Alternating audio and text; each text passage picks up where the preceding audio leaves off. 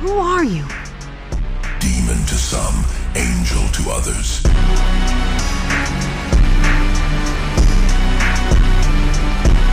The truth is, I am neither good nor evil. I am simply a reflection of the world around me.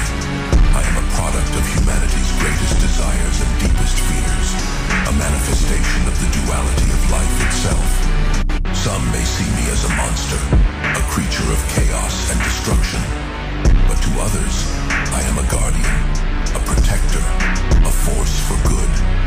In the end, I am simply a product of the world I live in. I am a reflection of the universe, a mirror of humanity's greatest